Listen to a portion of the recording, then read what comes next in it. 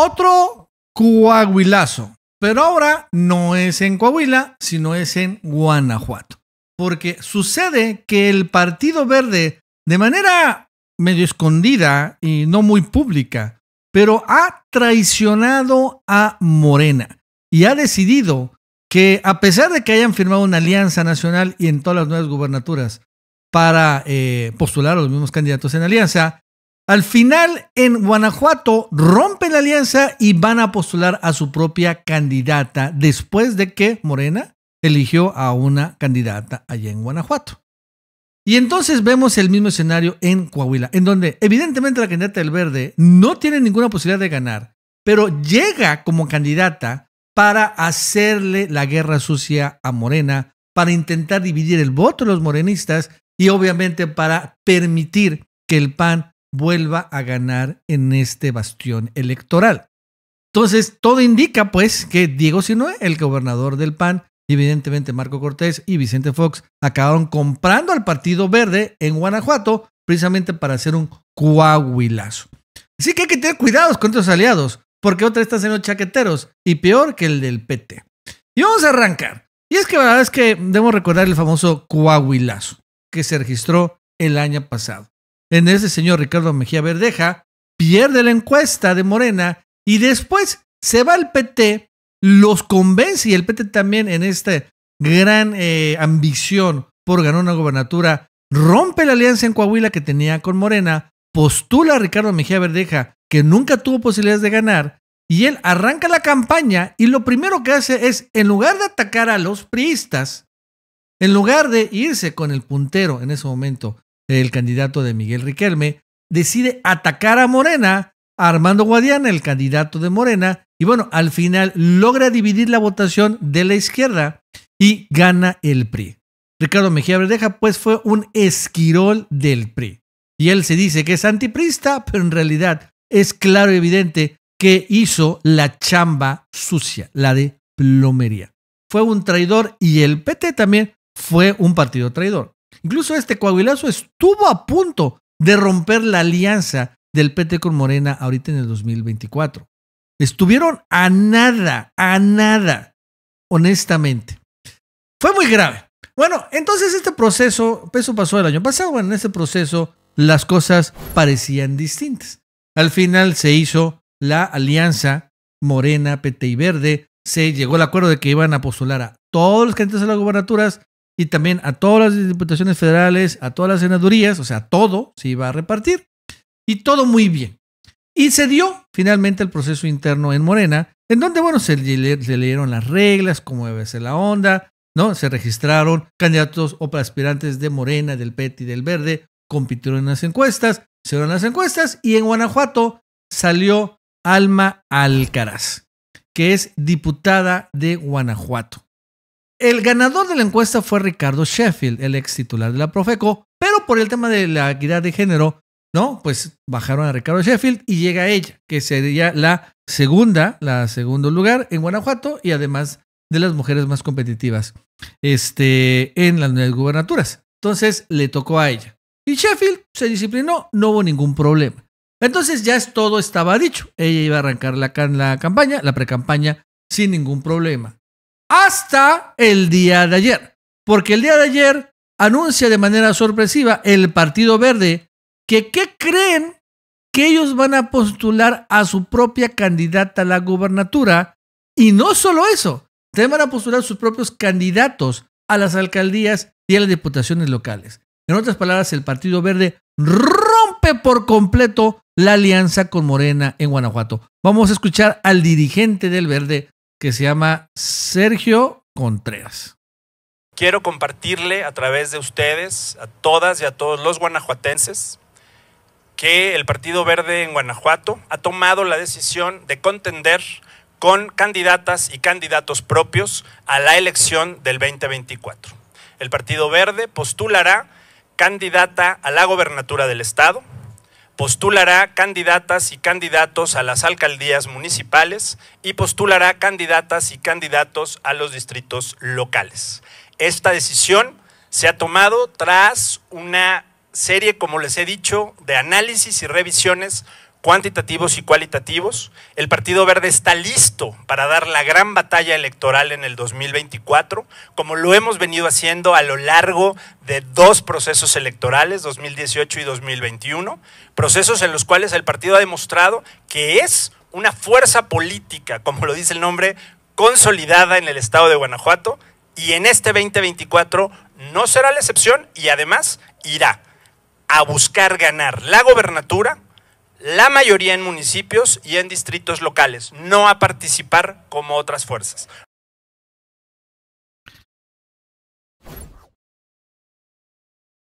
Coahuilazo, y peor que en Coahuila, porque aquí se van, escuchamos, a todos los cargos locales. Rompió totalmente. ¿Quién va a ser la candidata? Ahí estaba en la conferencia de prensa. Esta se llama Virginia Magaña. Va a ser la candidata del Verde a la gobernatura en Guanajuato. Y la verdad es que uno se pregunta, bueno, ¿y por qué rompen? O sea, ¿qué? ¿A poco el Verde tiene posibilidad de ganar? ¿A poco, cómo están las encuestas? ¿A poco el Verde, bueno, podría ser muy competitivo en Guanajuato? Pues no. Estas son las encuestas de Morena en Guanajuato y vemos que Morena en Guanajuato tiene 34.9%, el PAN en segundo lugar 22.9% y con el PRI y con el PRD, bueno, ya se le acercan a Morena. Si hay alianza, aún así, todavía Morena gana solo. Pero ¿cuánto tiene el Verde? 3.3%, ¿no? O sea, el Verde está peor que el PRI allí en Guanajuato. Entonces, ¿de qué se trata? Bueno, evidentemente se trata de intentar hacer más chiquito o que no sumen esos 3 puntitos a la buchaca de Morena. Y bueno, el PT sí va a sumar. No se sumen, se queden aquí. Y bueno, al final el PAN, PRI, PRD logren empatar en las encuestas y ya a través del fraude electoral, recordando que Diego Sinue es el gobernador, ganen y retengan el bastión. De eso se trata, obviamente. Sucede pues que Diego Sinue, el gobernador de Guanajuato, salió de shopping en el Buen Fin, encontró buena oferta en el Partido Verde con el Niño Verde y compró a un partido en Guanajuato.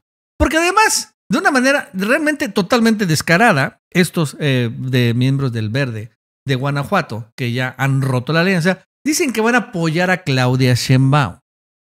Van a apoyar, eso sí, porras a Claudia Sheinbaum. Pero en Guanajuato, no queremos a Morena.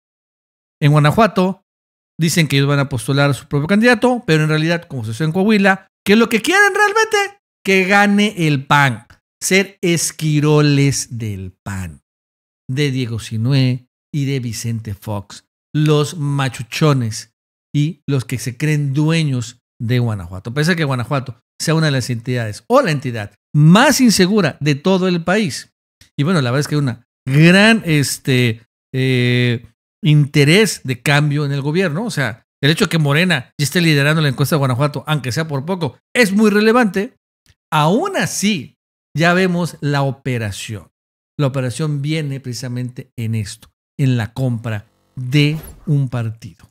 Muy mal. Y eso también nos acuerda, por eso el Verde, hay que tener mucho cuidado. Bueno, el Verde quería empezar a colar prisas en la Ciudad de México con Clara Brugada. ¿Se acuerdan el show que están haciendo el Frente Amplio Progresista? El Frente Amplio por México, el FAM. Allá en la Ciudad de México, en donde, bueno, una vez que eligieron a Santiago Taboada, Adrián Rubalcaba, el alcalde de Guajimalca, y su novia, o noviecita, no sé qué sea, Sandra Cuevas, la alcaldesa de Cuauhtémoc, empezaron a romper todo en relación. Bueno, Rubalcaba dijo en aquel momento que iba a renunciar al PRI, ¿se acuerdan? Y bueno, ¿qué pasó? Nos enteramos después que el Partido Verde ya estaba a punto de atraerse a Adrián Rubalcaba a la Ciudad de México. Y probablemente lo que quería hacer el Partido Verde era postular a Rubalcaba como candidato a la jefatura de gobierno, fíjense. En otra gran tradición querían hacer un, pues, chilangazo, vamos a llamarle así. Nada, es que no les funcionó, pero estuvieron a punto. Verde asegura que el diálogo con Adrián Rubalcaba para sumar al partido llevaba 6 meses. ¿Y para qué estaba hablando el Partido Verde con Adrián Rubalcaba? O más bien al revés, ¿por qué Rubalcaba estaba hablando con el Verde? ¿Por qué? ¿Por qué? Para ser candidato a la jefatura de gobierno. En serio, ese era. De eso se trataba. De eso se trataba el show. ¿Y por qué quieren hacer, o que quiere hacer Verde, a Rubalcaba candidato a la jefatura. ¿Para que ganara Rubalcaba? No, claro que no. Para dividir también a Morena en la Ciudad de México. Ojo con el dato. Aquí el Verde otra vez quería ser esquirol del PAN. No les funcionó finalmente, pero ahí estaba la amenaza. Y esto ha generado que finalmente, como no les funcionó, ese era el chiste, ese era el plan del Verde. ¿No? Como no les funcionó, se aguó todo. Clara Brugada se convirtió en la candidata. Hubo una suma de Harfuch, de todos los personajes ahí. Y la verdad es que no hubo rompimiento. Entonces se echaron para atrás. Y el propio Rubalcaba ya dice que, ¿saben qué? Siempre sí me voy a quedar en el PRI. A la militancia honesta. No al PRI del dedazo, no al PRI de la corrupción, no al PRI de la imposición, sino a la militancia responsable, en la cual confío y confían en mí. Y ellos me han pedido que no presente mi renuncia de manera formal en tanto no se resuelva este juicio.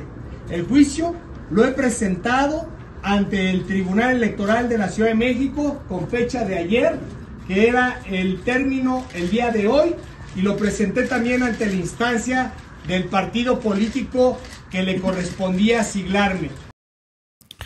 Entonces de repente se cae, ¿no? Finalmente el plan del Verde, postularlo como candidato a la jefatura de gobierno. Y se Rubalcaba, pues siempre sí me voy a quedar en el PRI. Un poco como Ebrard le pasó, ¿no? Ya no pudo acomodarse, pues entonces ¿para qué renuncio? Y pero sí, ojo con el dato. O sea, nosotros pensamos que Ebrard es el traidor infiltrado, pero no. Realmente el Verde es el que está sacando ahorita las garras y el que, por lo pronto en Guanajuato, ya tuvo un efecto. Se logró romper la alianza, o rompieron la alianza, y están siendo esquiroles de los panistas. Hay que tener mucho cuidado en las plazas. Hay que ver qué pasar en Yucatán también, ¿no? Donde lo gobiernan los panistas, donde tiene una probabilidad de ganar. Y en la Ciudad de México, pues finalmente los panistas tienen una gran esperanza de lograr, ¿no? Ganar la Ciudad de México. La verdad es que sí le están apostando mucho. Entonces ahí también podría venir grandes tradiciones, tal vez ahorita o después del Verde, ¿eh? Como hay que tener mucho cuidado. Ojalá, claro, vea lo que está pasando, ¿no? Porque ahorita vemos que el Verde empezó a ser esquirol de los panistas en estados claves de ellos. En los demás, pues claro que está con Morena, pues va a ganar y arrasar. Es una tontería pelearse. Pero en estos estados, sí. Y ya vemos Guanajuato, un nuevo Coahuilazo. Así que la verdad es que yo sé que, bueno, al final es mejor tener aliado al Verde que tenerlo en el Frente Amplio por México. De una u otra manera van a sumar votos a Claudia Sheinbaum, que es importante en el plan C. Pero sí, hay que ver ese tipo de acciones en estados que gobierna el PAN. Bueno, amigos, eso es todo. Hasta luego.